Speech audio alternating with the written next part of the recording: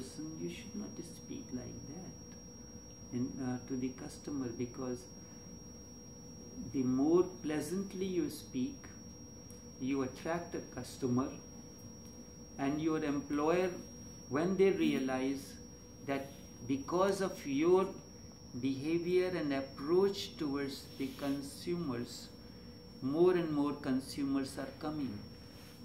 Sometimes you go to a supermarket, a salesperson speaks to you in a very pleasant manner as compared to the other. So each time when you go, you look out for that person, and that person becomes the employee of the month. So this is important, and you will be surprised the insult is no more insult, and you may even smile. It hurts only when it has been received in a state of unawareness or when ego is operating. Somebody praises and appreciates you, again you listen with alertness, and then nobody can persuade you to do foolish things. Nobody can bribe you, and flattery too becomes impossible. You will smile at the whole nonsense of it. Oh, you are praising me for what? I have not done anything, simply I have done my job. And the food that I cooked, and you say it is tasty, I did not know that you are coming to eat, I had cooked it for me. And that's how I cook every day. Oh, you find it really tasting good? So you like it? No, it doesn't matter to me. You eat and just get out of here as quickly as possible so that I can go into my honeymoon session with my being. I am in constant honeymoon with my being. So I don't want anybody to disturb me. The more I am alone by myself, I can spend my time in that. Listen, watch and be aware. And by a different quality of being arises in you, which is neither of the body, nor of the feeling, nor of the thought. A different kind of pillar of flame starts within you, starts gathering within you and becomes more and more crystallized. As this awareness becomes crystallized, for the first time you will feel more and more you are. This is the feeling of being. Then moods will become more and more irrelevant. Your moods will not change. They will come and go, but you will remain unperturbed. One moment your energy may be low, one moment there is happiness, next moment there is sorrow. These are moods that, like waves coming onto the surface of the ocean, these will not disturb the ocean. Waves do not disturb the ocean. Waves arise on the surface of the ocean as an interaction between wind and the water.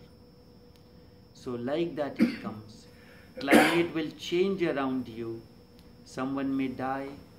You may have financial loss, but you will remain unchanged as if nothing has happened. There is an example.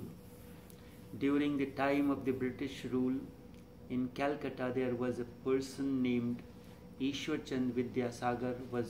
He was a contemporary of Ramakrishna Paramhans. Very intelligent person.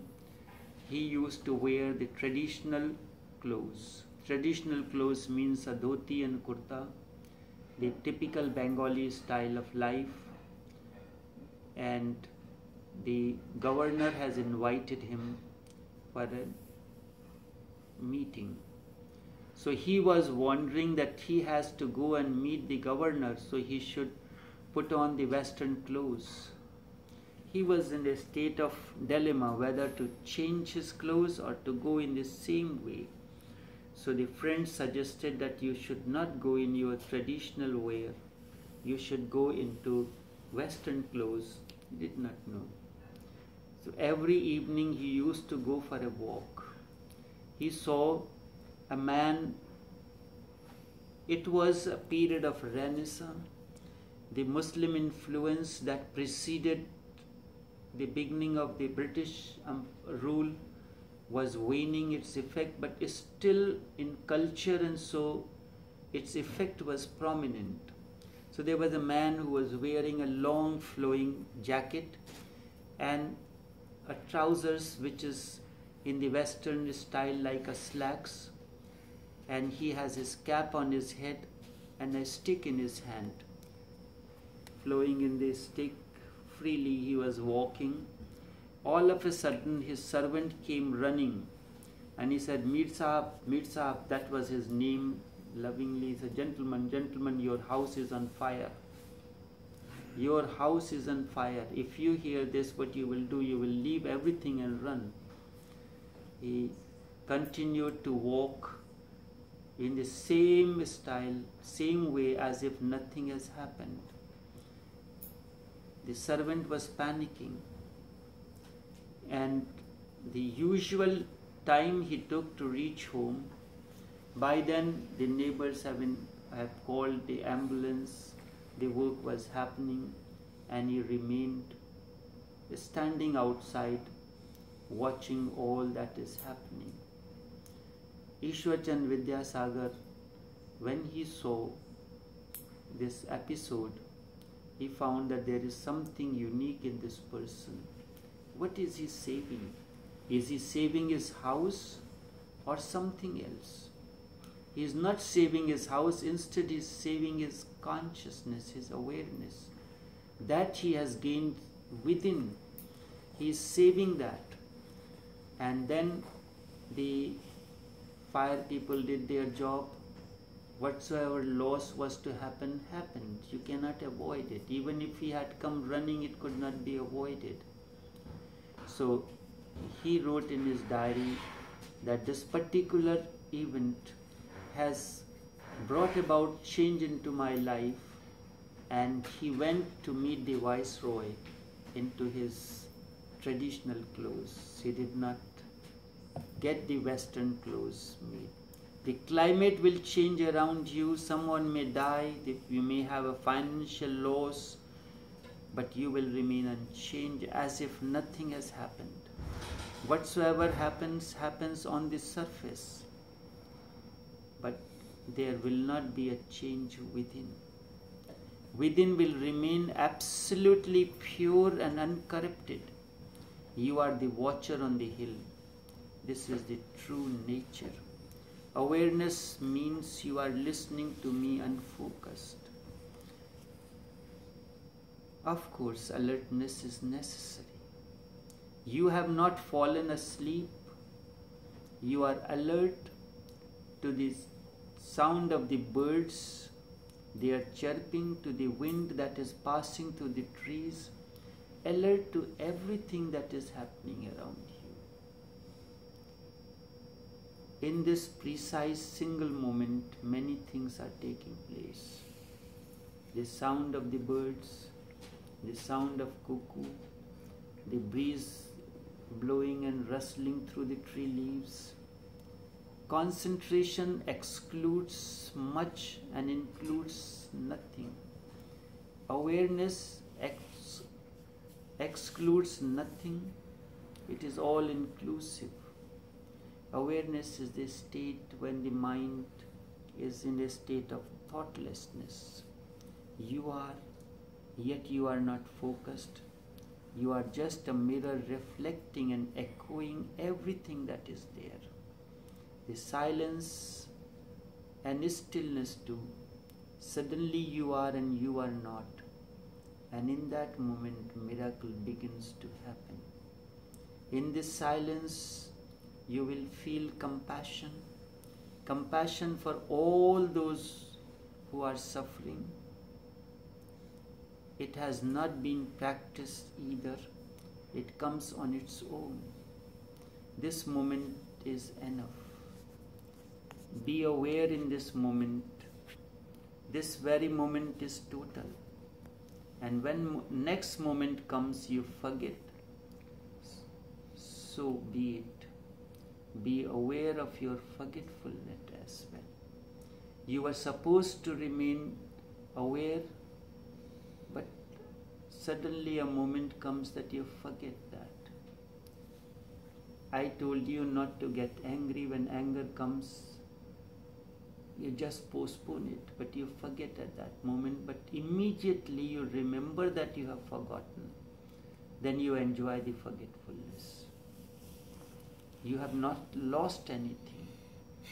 Be aware of your forgetfulness. One has to be attentive even of one's inattentiveness, forgetfulness. In those moments, you are aware of awareness, and it is not a simple awareness. It is complex. You are aware of your awareness. Then there are moments when you miss a point. You are aware of your unawareness, but awareness continues as a substratum.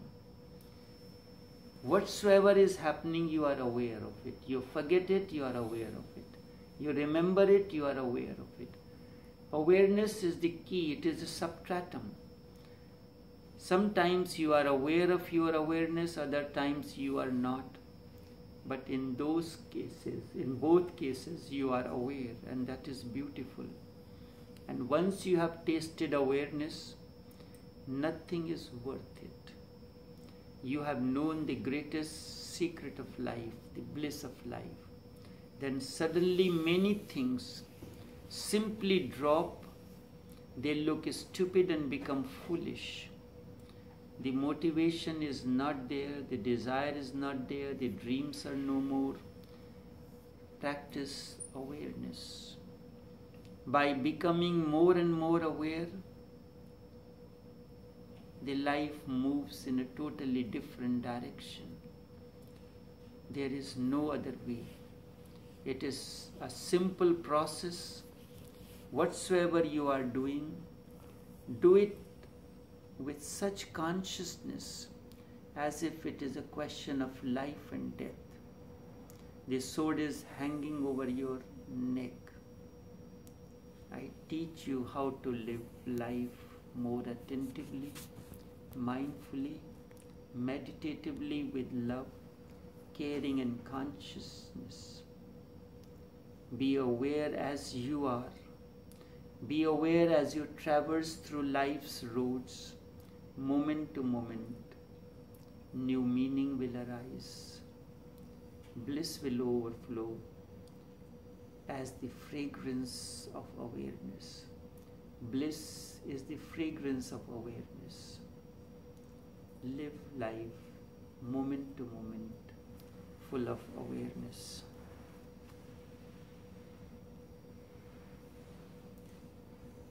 Is there any question? I can take it. It is 9:30. So hour and a half I spoke. So did you all know this hour and a half passed? So what kept you? Nobody was fidgeting, nobody was restless. Otherwise, I did not even change my posture. I just sit down one way and remain like that. It is the energy that is flowing through the words that is creating the effects. Hour and a half finished. If there is any question or anything else, you can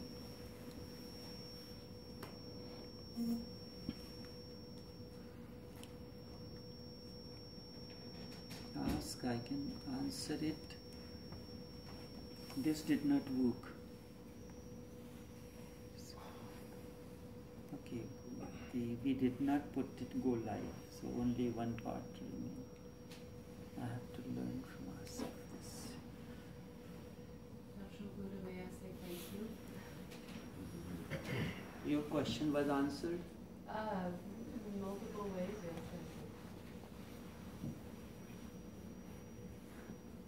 When you are speaking to us,